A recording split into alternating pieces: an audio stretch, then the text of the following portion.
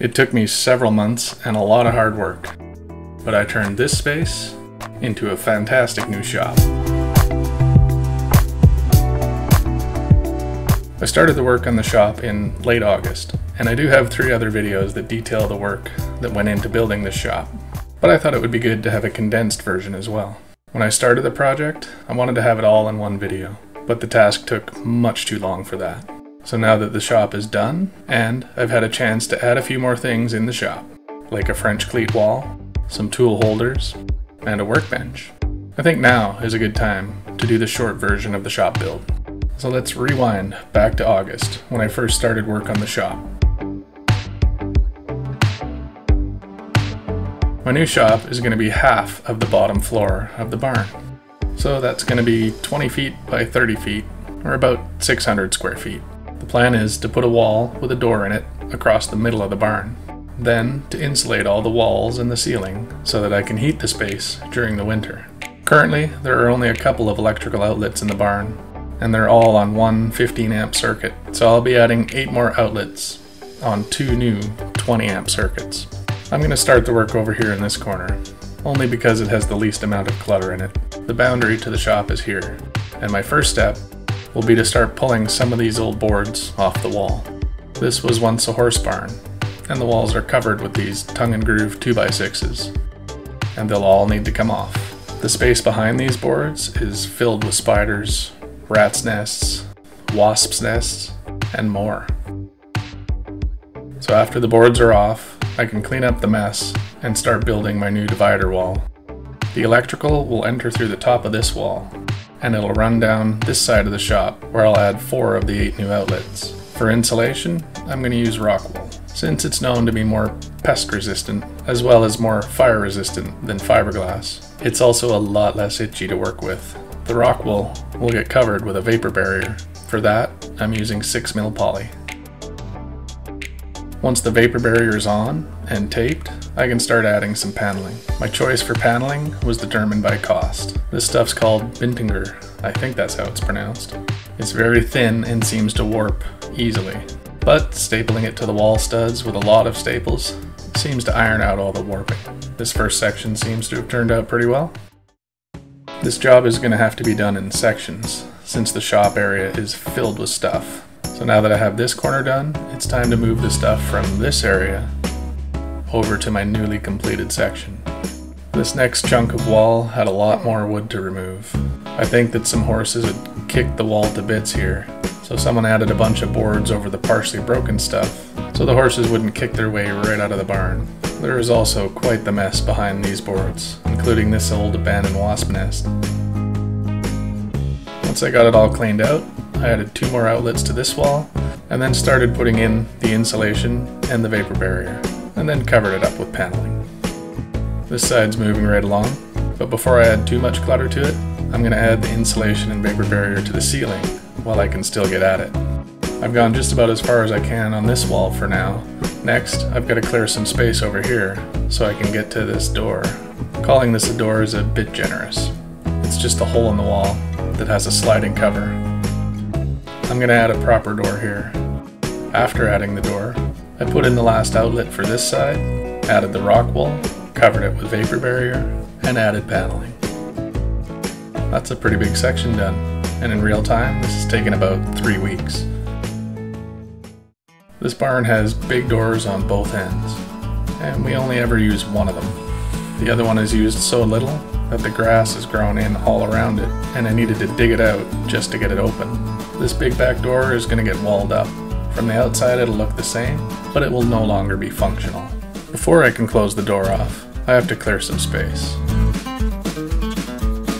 And there are some boards to be removed from these walls as well. After adding the framing, I'm also going to add some plywood panels to the outside of this wall. The doors will cover it up fairly well, but the plywood will keep out whatever the doors will not. And it'll also stop the insulation from pushing right through the wall when it's added.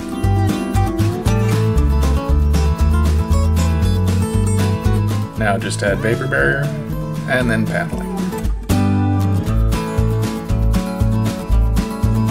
With that door covered, I can move on to the other half of the shop. This side has a lot more stuff to move out of the way. And I'm also going to get rid of these old kitchen cabinets. These cabinets are really not salvageable. They're rotting and moldy, so they're going to go to the fire pit.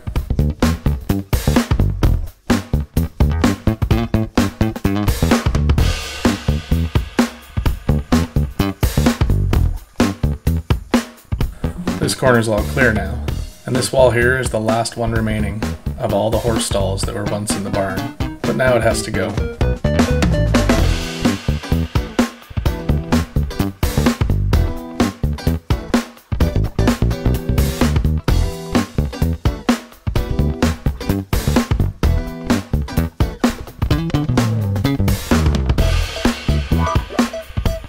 And while I'm destroying stuff, I'm going to pull the boards off this wall as well.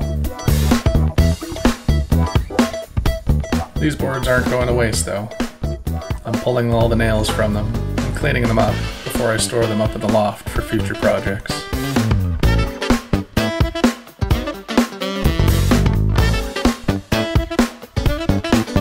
The boards are in pretty rough shape,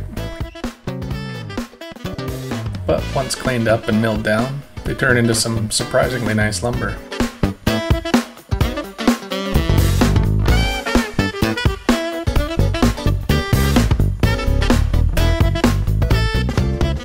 Now it's time to build another wall, and much like the first wall on the other side of the shop, the electrical from this side enters from the top of the wall and it'll carry on down the side of the barn. To finish the wall, I'll add some paneling to the back, fill it with insulation, cover it with vapor barrier, and then finish off the paneling. Time to turn the corner and work on the next section. I've already pulled the boards off this part, so I can start on the wiring, and then add insulation and vapor barrier.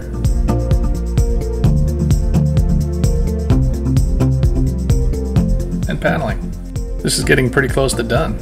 We're into October now, and it's starting to get cold. I hope this gets done before it gets really cold in here. Once again, it's time to move a bunch of stuff.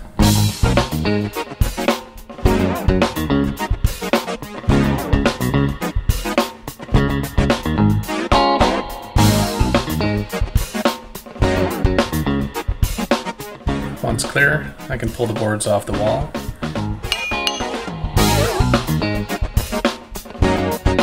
Clean it all out.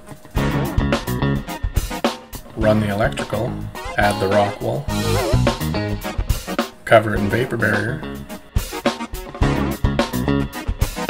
and then close it all up with the paneling. This is the last of the demolition. Once these are removed, there are no more boards that need to be pulled off. This is a big milestone, since pulling all these boards off is a lot of work.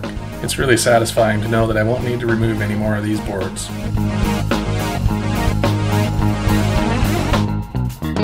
And to finish this wall off, I can run the last electrical outlet, stuff in the insulation, add vapor barrier, and finish it off with paneling. The job is nearly complete, and that's a good thing too, because it is getting colder almost every day. Before I can call this done, I have one more wall to build. This wall will complete the dividing wall across the barn and totally enclose the space. This next bit is where I'll add the door to use as my main entrance to the shop. I did want this to be a double door, but the budget is already out of control, and I can easily manage with a single door, but I did get the widest door that I could. This door even has a window in it. It's too bad that I tried installing it by myself and ended up dropping it. So that was a hit to the budget. After getting a new window, I asked my wife to help install it. Once installed, I finished insulating the wall, added my vapor barrier, and then once again covered it all in paneling. So now all the walls are done, and I have a fully enclosed shop space, but not yet fully insulated. For that, I have to add insulation to the rest of the ceiling.